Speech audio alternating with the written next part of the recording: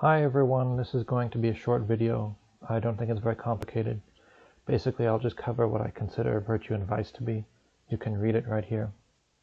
So a virtue is a habit consistent with the rest of your life. It builds you up. So like obviously taking care of your body, like with a healthy diet and exercise, is a virtue because having a healthy body is necessary for doing anything else.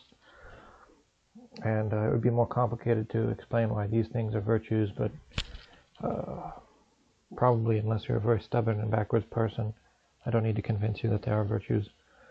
And obviously these are not complete lists. These are just some things that came to my mind when I was writing it down. And a vice is a habit inconsistent with the rest of your life. It wants to consume you and tear everything else in your life down.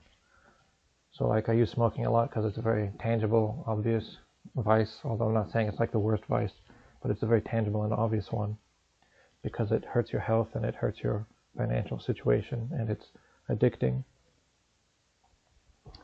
And gluttony, like obviously you need to eat, but if you like eat fast food and cake every day, then you're going to get fat and that's bad for you.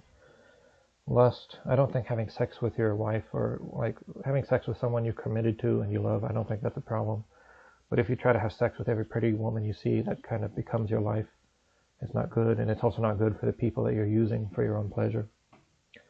Obviously, if you aren't industrious, then you won't accomplish the things you want to accomplish in your life. Envy, I think, is ugly. I guess I'll talk about it when I talk about sin. So I think about a lot of Christian beliefs in a very secular way. I consider sin in a secular sense to be when your stated values conflict with your real values. And of course, if you're Christian, then your stated values are God's values. So sin is when you do anything that God wouldn't want you to do. But I think outside of a specifically Christian context, you can still think of sin in this way. And I gave the example that maybe you say you care about other people and that's your most important value, but maybe in reality you love your ego more than other people. And therefore, like, if you feel envious of someone, you might say something bad about that person, even if he actually hasn't done anything wrong, because it hurts your ego that someone is better than you. I can't think of anything else to say. I think that seems like pretty clear definitions of virtue, vice, and sin. They're very broad. I like these definitions because they're very broadly applicable, and it's not that hard to figure out when using these definitions if something's a virtue or a vice or sin or none of the above.